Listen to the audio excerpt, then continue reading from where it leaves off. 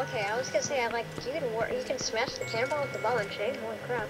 No, not with the ball and chain. With the blocks that I just pushed. Oh, okay. I gotcha. I'm not sure that my explanation is correct, but I think that's what happened.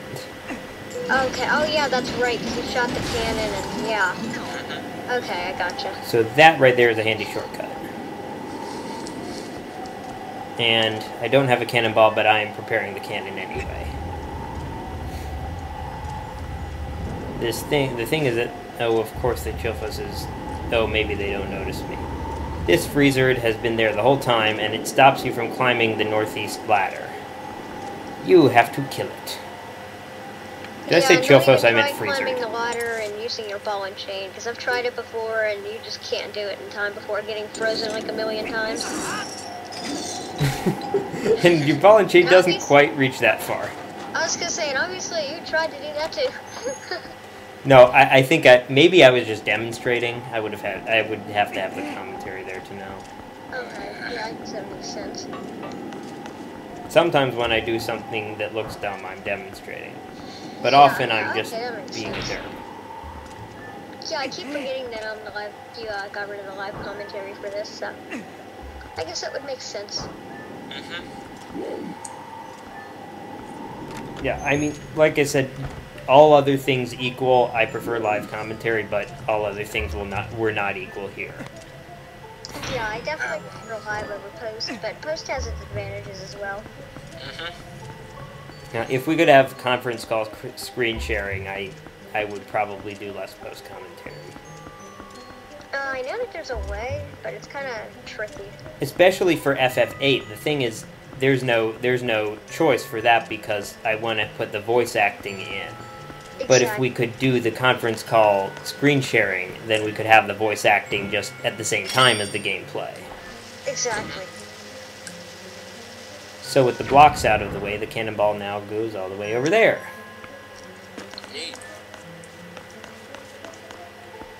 Oh, by the way, Lightning, I should probably tell you, I'm planning to have, like, between Christmas and New Year's, I'm hoping that there will be a lot of voice acting. Like, I'm hoping that we'll get a lot of that done. Okay, that sounds perhaps good. Even a majority. Okay. I know, during the 27th through the 29th, I'll be helping out with Stream for a Dream, our charity thing, but I should be able to voice act as well. As long as it's not during the 6 hours, I will be streaming for that. And when will that be? I will let you know that after the session, because I have to pull up Microsoft Word and get out my schedule. Okay. Sounds good. Yeah, I just want to do a lot of it while people are still on break. Okay. Makes sense. If anything does change the schedule, I'll let you know. So. Yeah, where we got was probably around the midpoint of Disc 1. And I'm actually, in my gameplay, I'm getting kind of close to that point. Okay. So. I mean, I could record the gameplay before the voice acting. There's no reason why it has to be either order. And that is exactly why you cannot take out the freezer. Yes. Lest you be frozen. And I almost forgot something very important. You need to go in that door.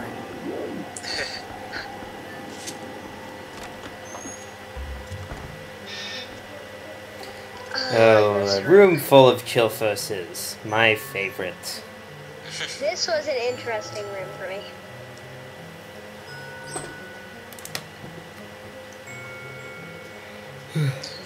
I believe they don't all fall at the same time. No, they don't. Do they? Oh, wait, no, they do. No, that's not all of them. Oh, okay. Okay, that's only 2 of them. At this point, I think I figured out about the ball and chain shield. Oh, crap, and of course another one's behind me. No, that wasn't that it didn't work, it's that someone attacked from another direction. Oh, I see. Oh, yeah, there's one on the side. Okay. Jeez, they're everywhere. Yep. Okay, I don't know how that one hit. And I'm like, sorry, no more services here. Queue's gone. Yeah, I was gonna say, it looks like a church or something. It's called the Ice Chapel on the... At least the guide calls it that. The guide I have. Chilfos Ice Chapel. This will be interesting. Yeah, I'm surrounded. I'm surrounded by idiots. Surrounded by idiots. When I was in high school for my voice recital as a senior, I picked the song "Be Prepared" just because I knew that nobody would be expecting it from me. Oh, I love that song. Also, it's perfectly within my vocal range, so that helps. Yeah, that's one of my favorite songs from that movie. This is one of my four more favorite Disney movies. And, okay, this time Yetta was actually right. It's about time. A key. This does not look like a... You know what? I'm gonna call those keys from now on the big boss keys. That way I'll make everyone either happy or not happy. Don't call it a keyblade. That'd be interesting. Fuse the boss key with the Master Sword, and thus the Keyblade was born. Anyway. Now I got nightmares. Anyway, that's the equivalent of the big key / boss key for this dungeon. Oh, And I know what's coming up next. she must be feeling better. Well, look at you out on your feet. Although I You're think snuggy. at this point I may have pointed out. Wait a minute. How did you climb the ladder? You must have had to take your arms out sometime. But you never actually see her arms. Or with her teeth? I don't know. Possibly. Although that'd be really, really... And like, apparently she horrible on can your teeth. so teleport. Because she was nowhere near me when I opened that door. Waddle, waddle, waddle, waddle. Like a duck. Only in egg form.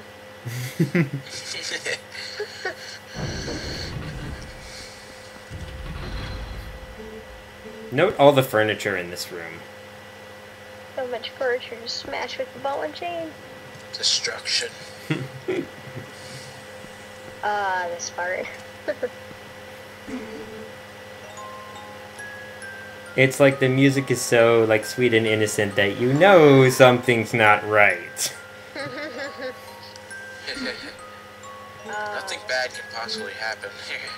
Nothing. Yeah, there doesn't seem to be any boss in here. Yeah. You okay, buddy? No, she's the thing. Ah! I hated that part when I first played this. I was like, are you kidding me? Okay, another reason why I'm glad we're doing post commentary is because I timed my freak out wrong.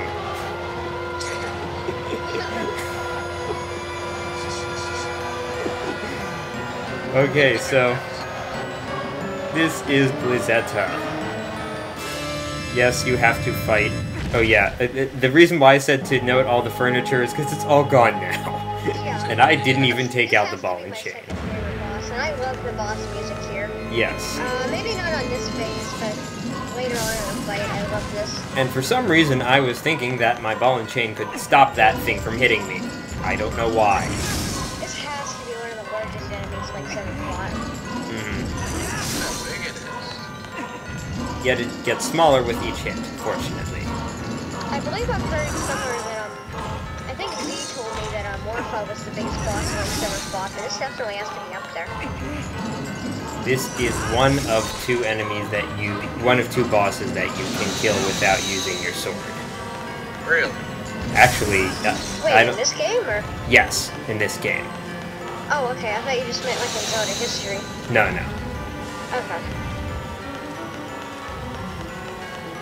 Because usually it's like you have to stun it with something else and then actually do damage with your sword.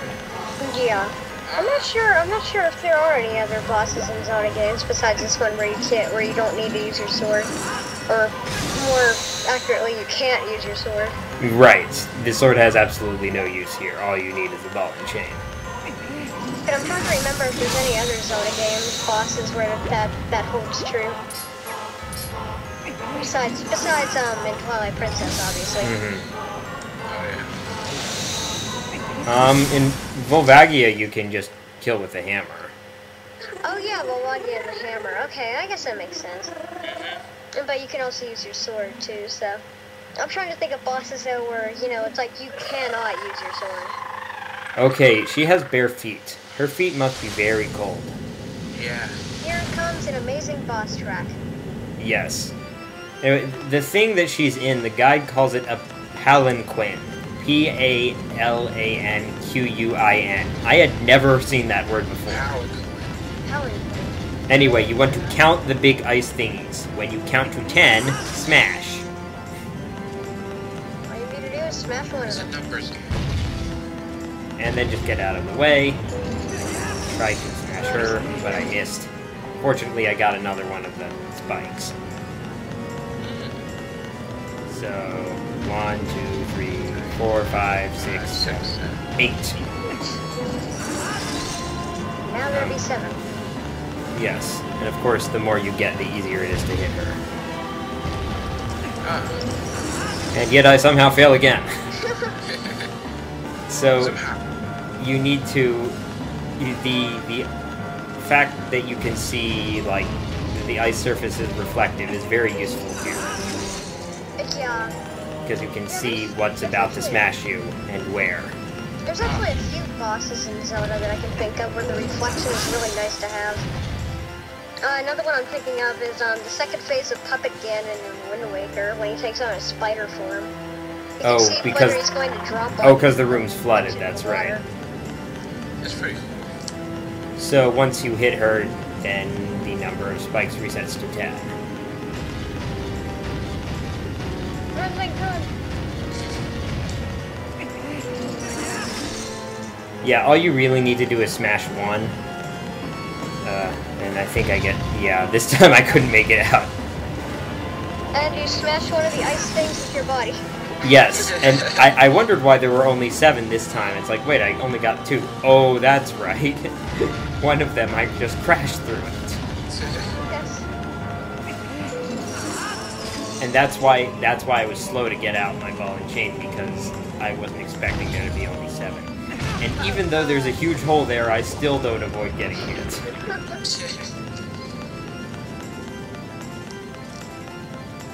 I think it's down to 5 by this time. Yeah, most definitely. It's like, okay, no way I'm not gonna hit her this time. Except that I don't hit her. Oh wait, no, never mind, that wasn't the right time. So it was down to 4 before I hit her that time. Oh, hey, the music changed. Yes, because... Because she's down to her last hit, I believe. Yes. So it plays you the boss is now vulnerable music. I pointed that out in the live commentary.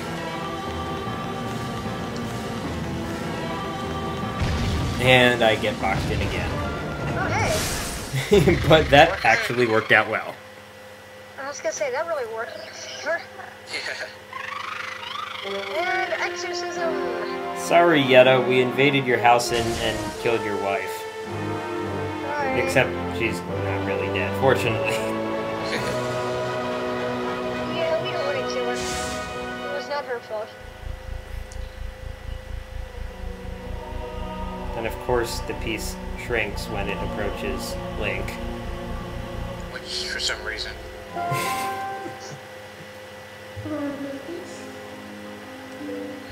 So, I'm not gonna guess why he collected these mirrors. I'm just assuming Link wants to look at himself. Actually, there is a portal between this realm and the Twilight realm. Or there was one, but it was in the form of this mirror. Wait, So, to get the portal back, we have to connect all of the But mirrors. Don had to go smash up the mirror. Oh, okay. Yeah, tricky, wasn't it? Hello, floating heart. And like in... do you always get a heart in every boss in every game? I don't think always. Oh, smash. If fact, they're a lot more generous with the hearts and like while fighting bosses in this game than other stuff is. Oh, I see. So Yeto actually doesn't have any idea what happened. He's just guessing. Unless he heard the ruckus, and that's what must have happened. I was gonna say, you could have been watching through a window. Why would he watch his wife get beat up? I don't know. How could he climb the ladder, for that matter? His arms are probably too big. But Perhaps he was strong enough and just jumped. Or maybe he could just grab onto the ledge. After all, Bumble's bones. Okay, talk about gender dimorphism. There's like a very extreme example of it. Gender dimorphism being when genders are different sizes within a species. Oh. Best heart container ever. Yes. Of course, there are all more hearts than you would ever be able to use there. True. But it's always fun to collect them anyway. Okay, so I just realized. You know how Nintendo Capri-san always points out that the heart container is bigger than Link's face? Yeah. The pieces of heart too are also, but he holds them down lower so that they don't cover his face. Oh yeah. I think that's what happens. So I was just making sure. I was trying to look at the map to make sure I hadn't missed anything, and for some reason the dungeon map wouldn't come up. So I'm like, okay, oh well, I'll just say that I got all the chests because I think I really did. Alright. So we are approaching the end of the video now. This is Thinker2112 along with And the Hyrule 9. Yeah, I forgot to introduce him when he came in. Anyway, over and out. Bye. Bye-bye.